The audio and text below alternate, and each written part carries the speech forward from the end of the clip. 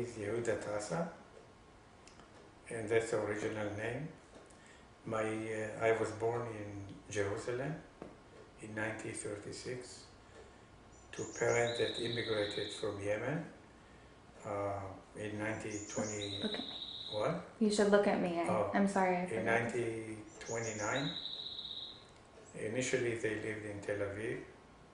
After a couple of years they moved to Jerusalem, because for them Jerusalem was the holy city, and that's what my father went to Jerusalem, built a synagogue, and he was a cantor, Hassan, whatever they call it, and he make a living by continuing in his profession, which was filigree jewelry that he did in Yemen. He had a store there, and primarily he worked for Arab women, did lots of jewelry for them, as well as Jewish people. And we were 6 in the family, 4 brothers and 2 sisters. And that's, I guess, the introduction of myself. Okay. So can you tell me about your father, where he was born, where your mother was born, how they met each other, if you know that story? Yeah, my father born in, I actually don't know exactly the city that he lived, that's what he born, but he became orphan very early in the age. Both of his parents died, and I think at the age of 12 he went to Taiz.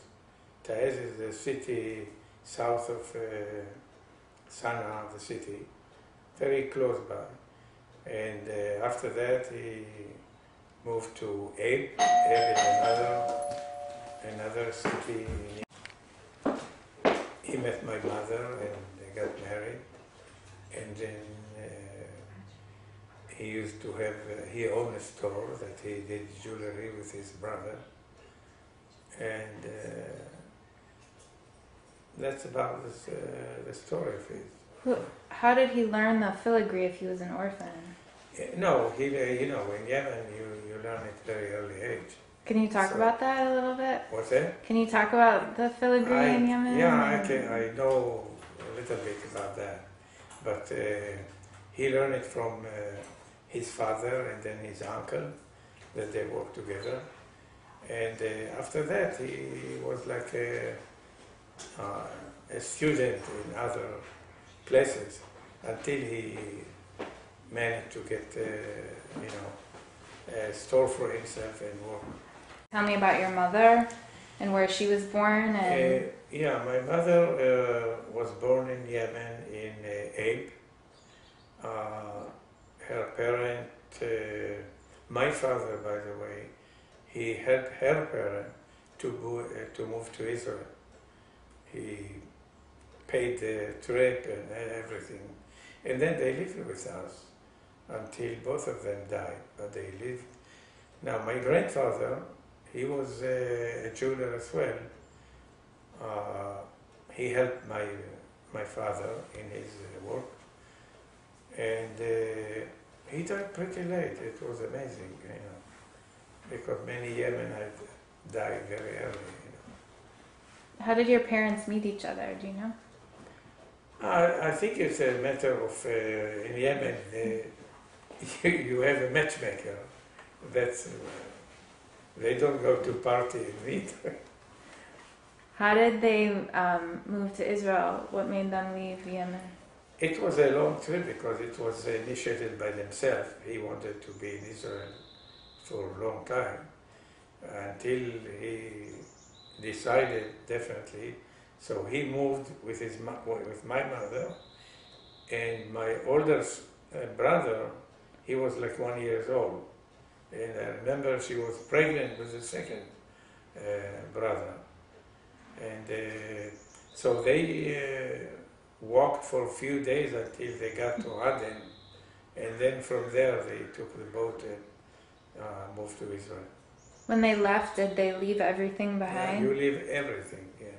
Not only that, you don't tell even the Muslim neighbor that you want to leave, because something could endanger them.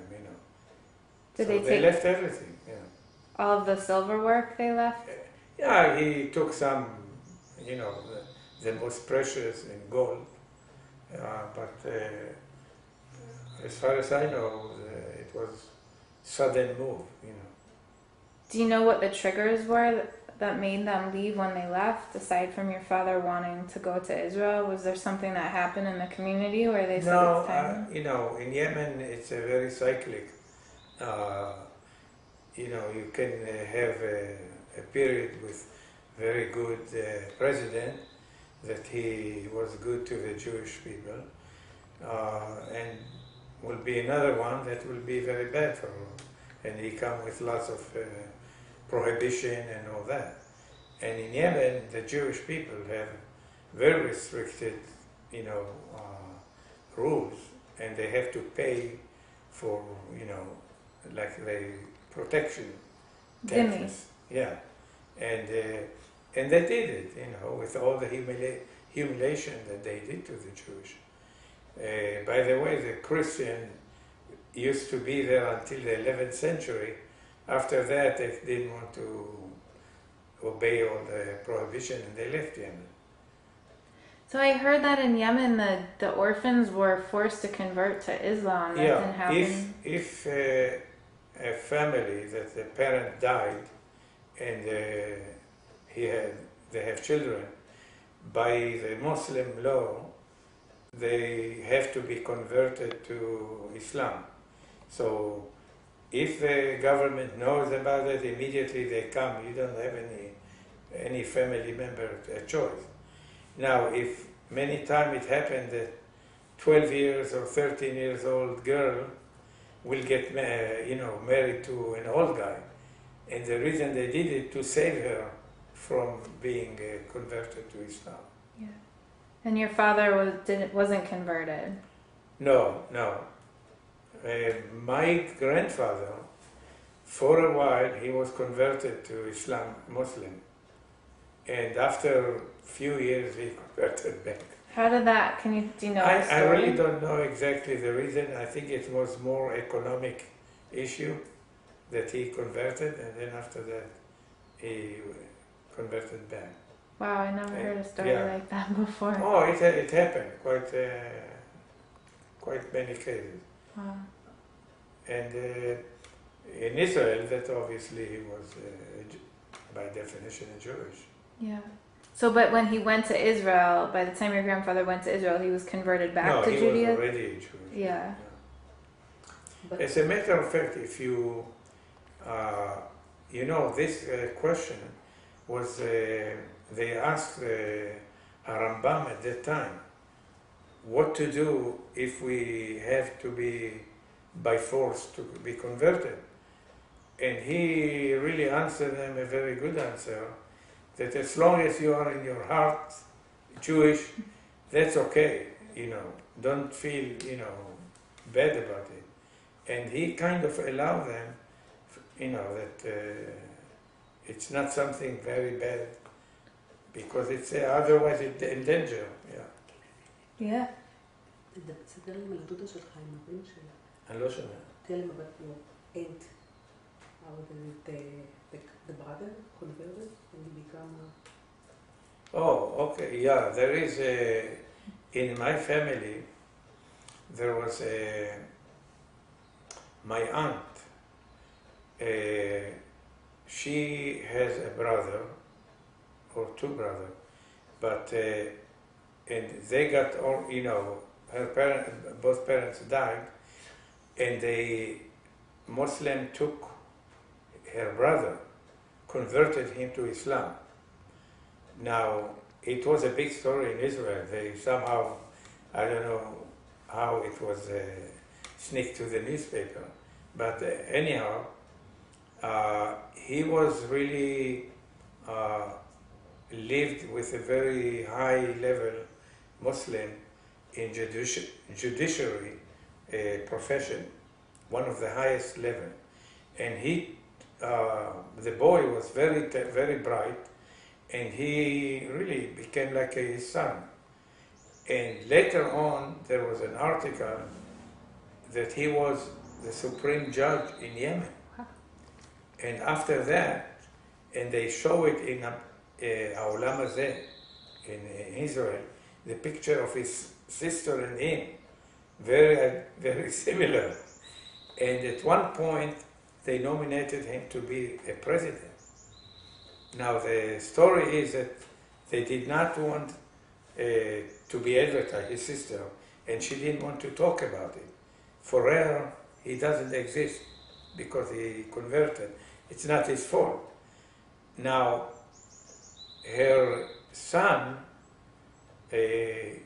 was in the Second World War, and he used to get letters from him when he was a Supreme Judge, and he would send him packages to the army, in World War II. So that is the story that's running in the family. Wow. Yeah.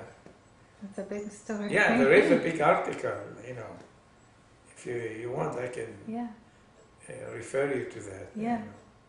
So I heard also in Yemen, all of the different families had different styles of silver work. Yeah, the jewelry in Sana'a, the capital city, is slightly different. So did your family have a specific? What? Did your family have a specific style? I think it was more close to Sana'a style, yeah, because he had connection with lots of jewelry in Sana'a. And it is known there that, let's say, special necklace or some other ornament is one family know how to do it. And it was known that it is a style of so-and-so. But if you move to the out of Sana'a, the style is more, how do I express it?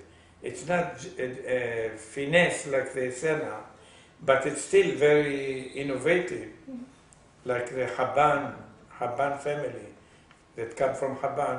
Their jewelry is very coarse, it's not the same as Sana'a. So, in Yemen, did your parents speak Arabic? Oh yeah, we speak Arabic even in Israel.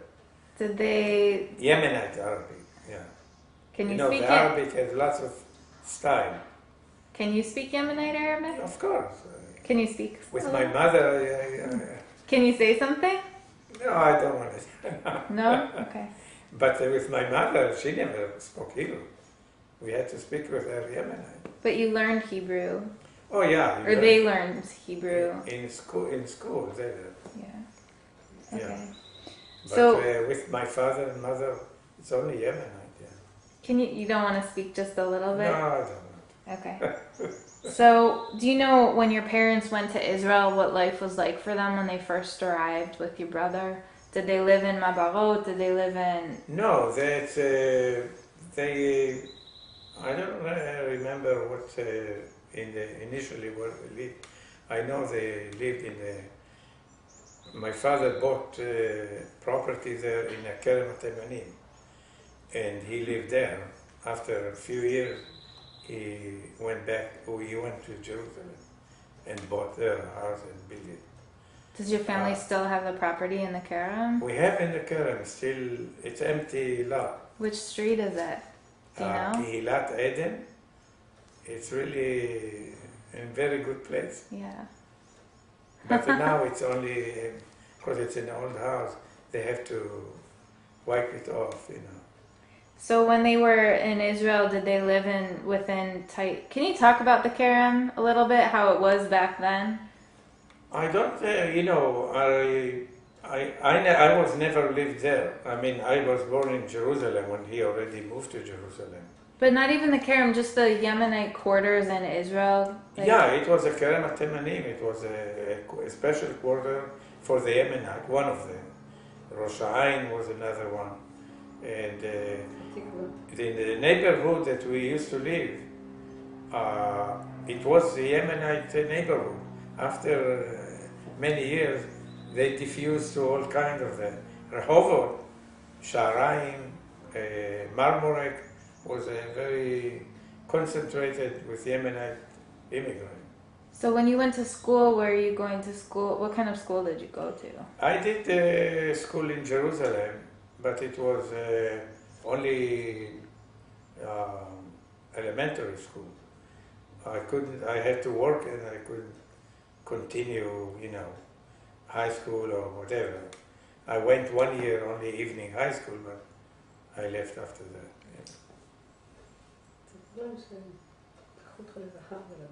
מה? שלקחו אותך לרחביה. Oh, okay, that's not important. It is. What is it? What? No, in the school that I was in, elementary school, I think second grade, something like that, third grade, one of the עובדת סוציאלית, if you know what it is. Social. She, and the teacher, she was a teacher also. And she saw, I don't know what I impressed her. She thought I was a talented boy and should study in Rehavia. And it was private school, by the way. And I don't know who paid, but probably some of the government paid the money for that private school. And there was all the wealthy people of Jerusalem. And I had to be there. Were there other Mizrahi Jews, or was it mostly Ashkenazi? Mostly Ashkenazi. I would say 95%. Yeah. Did Rehavia is yeah. one of the elite neighborhoods. Did your parents experience a lot of discrimination? I don't know. I don't think because, discrimination there was in Israel against the Yemenite and against many others that later on came. The Ethiopian, even today, we hear it. Personally, I don't think my father and my mother met with clashes like that, because they were not, they would work at home and no much contact. But there was definitely. Did you experience discrimination? What's that? Did you experience discrimination? I don't know if it's something that I can identify, but I don't know. I didn't meet that, but definitely it was. It was not that. It's not something that you can say there was no discrimination. So what are some of the memories of foods that your mother used to make and you used to eat? Did you eat the Yemenite foods in Israel? Yemenite food is very restricted. They don't have a variety of things, but mostly it's soup, chicken soup, and Saturday they make the jahrun and the malawah and all kinds of that. But really, we did not have any other luxury, What about religious observance? Did you go to Beit Knesset with every Saturday?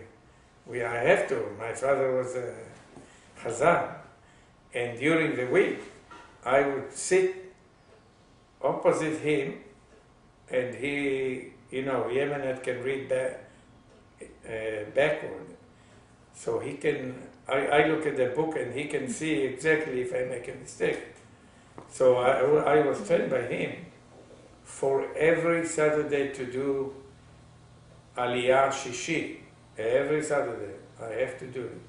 Later on, the Yemenite, in the Yemenite synagogue, the authentic one, you read one sentence in the Torah, and then a boy usually read the translation of Aramaic of that sentence.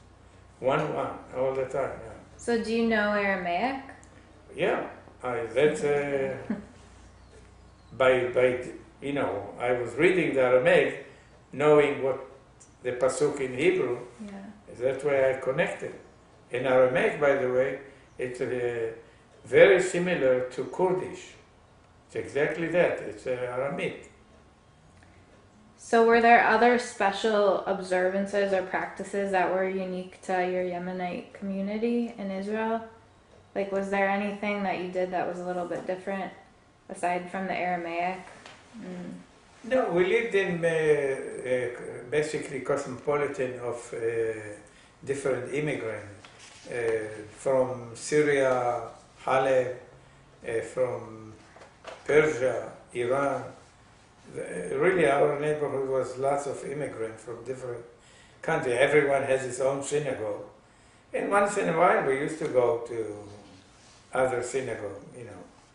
Did your parents ever talk about going back to Yemen? Did they ever? Never. No, for them, being in Jerusalem, that's the ultimate, you know. Yeah.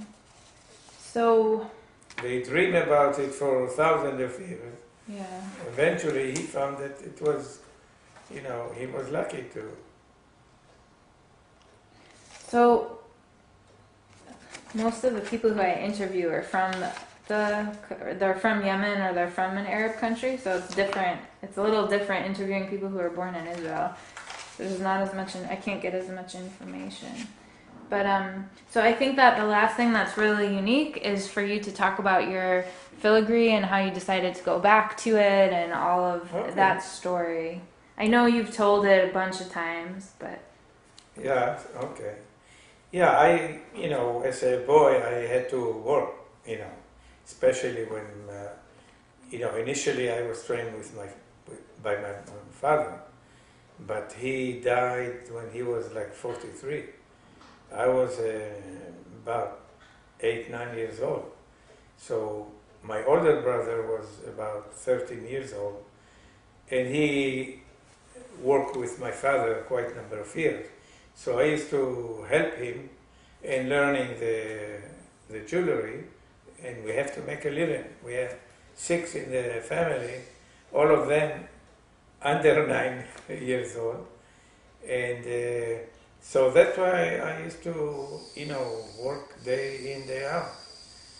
And so that's why school was not an issue. I could not pay attention too much to the school.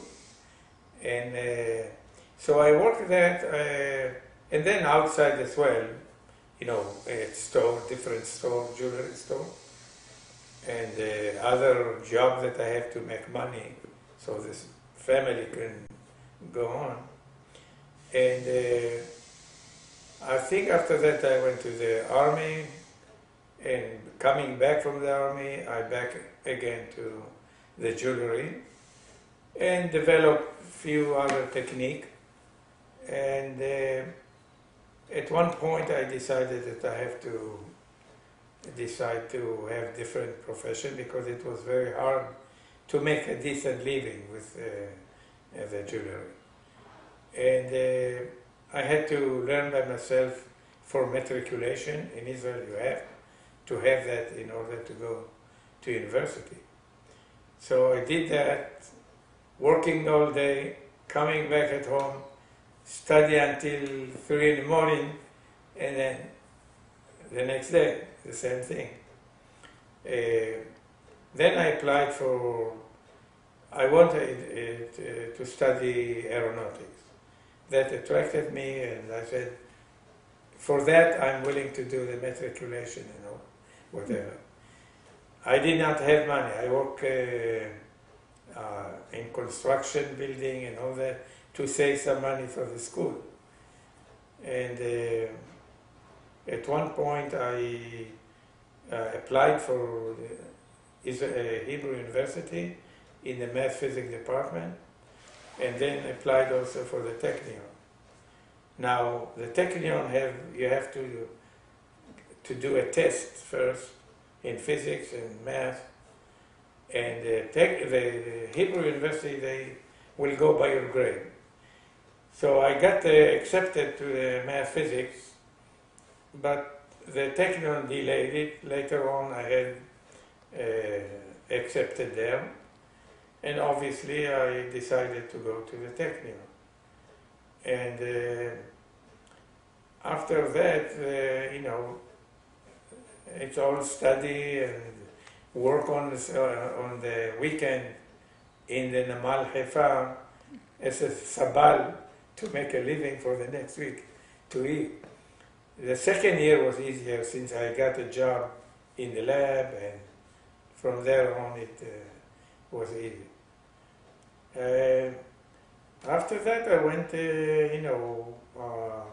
after graduation I went to accepted a job with Israel Aircraft Industry, and I was really among the first to do the first airplane that Israeli designed. That was Arava.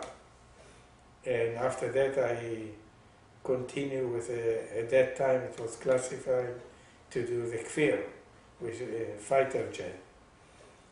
At the end of 71, we didn't have any really major project. We did like more research and all that. And I was offered to do my PhD by a professor from United States. It was on a sabbatical year, to do my PhD with him under NASA grant.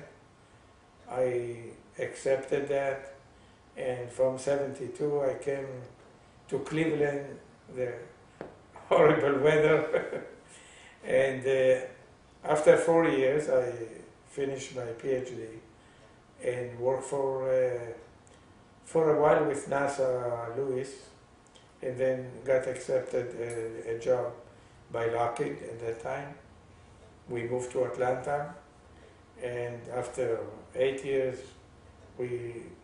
they disassembled the research there, and I moved to California, Palo Alto. In 98, after working there like 26 years, I decided to retire. They gave us a package, and there was really the research in my area dwindled down, and I decided maybe that's a good time to do that. So at retirement I took lots of community college courses in arts and all that I was interested in. And one of them was really doing lapidary, which is polishing stone. I wanted to learn it all my life. I did not know how they do it. So while I was doing that, my instructor, he looked at my work and he said, with exclamation, boy, who did that, I thought he referred to the stone. I said, what are you joking? You taught me that. He said, no, the filigree that you did. I said, yeah, I did it. And then immediately he came with his boss and they said, oh, it's a lost art and you have to teach us and all that. So I said, okay, prepare a class, I'll be happy. And then it rang a bell to me. I talked to my brother in Israel that he also left the jewelry for many years. And he said, yeah, even in Israel, there are not many jewelers left that can do that. So my intention is to revive this profession, this art, and I continue to give classes, workshop, and do myself in show. And I investigate many different material now. That's about it, I think. So is there any other stories about your Yemenite heritage? Anything about your family? Anything that sticks out in your memory? No, I think I told you about that. One of my family was the president in Yemen. That's crazy. Yeah. I have So what happened to him? Oh, he probably died, at that time.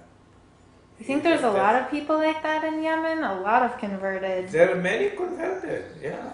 There are many converted. Are they aware of it? Do they know their history, do you think? I really don't know. If you could go visit Yemen, would you go visit? Oh, definitely, I'd like to. When it will be safe. Not now. Yeah. But, no, I'd like to visit, all the cities and places that my father and mother talked about. They have lots of stories, about Yemen. And You know, there were times that they lived very nicely with the Arab, but even with all the prohibition that they gave on them, you know, like in Sana'a, they did not allow them to build houses higher than a Muslim neighbor. So what they did, they built it down under the ground. You know? I think that's it. And they kept, you know, lots of custom. They kept it, which they think it's really go back to King Solomon time. Like what? Many, you know, custom that really other Jewish community in the world don't have it. I don't remember the detail, but it's really, you know, how to reading the Torah, that one pasuk and pasuk the child. That is not, you don't see it in any Ashkenazi. And the Jewish community were really isolated from the Jewry in the world.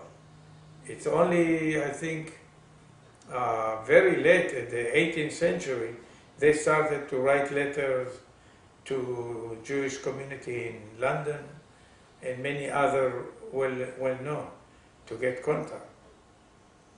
But they were isolated for centuries.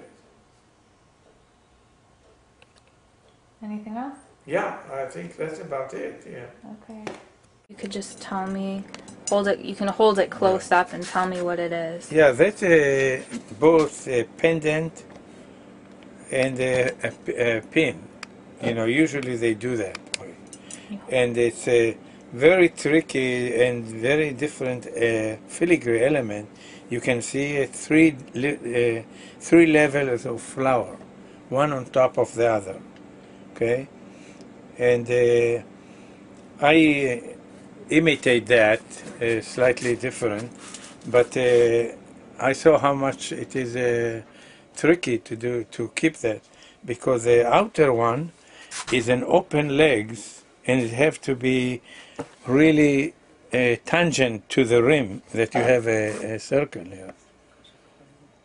Who made that? What? Who made that? My father. Did he make, do you know if he made it in Israel or in Yemen? I think in Israel he did that, yeah.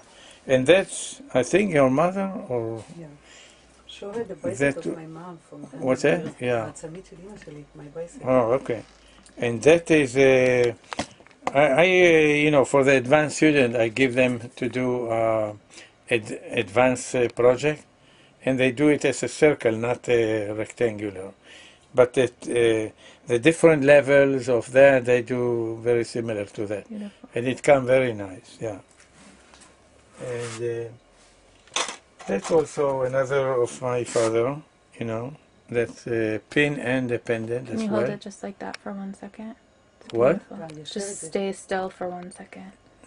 Okay. Okay, so that's also, if you look at the detail, it's a lot of different filigree and different things, you know, that you can...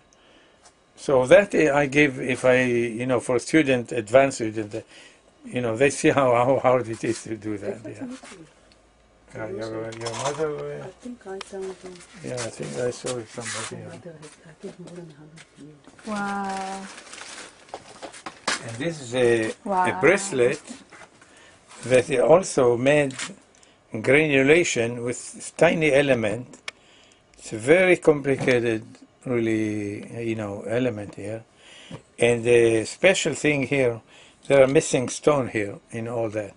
And the key here is an Indian, I would say, a key that is really screwed. That Yemen adopted that closure, you know. What is it? Oh, here it is. That's, no, that should be here.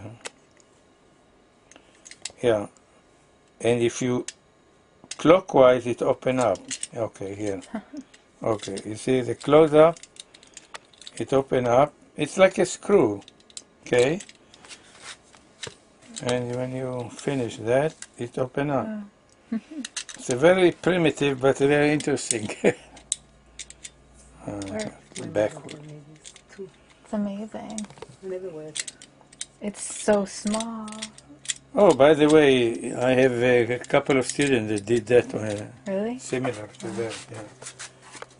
I have, I think, something that... no, that's not here.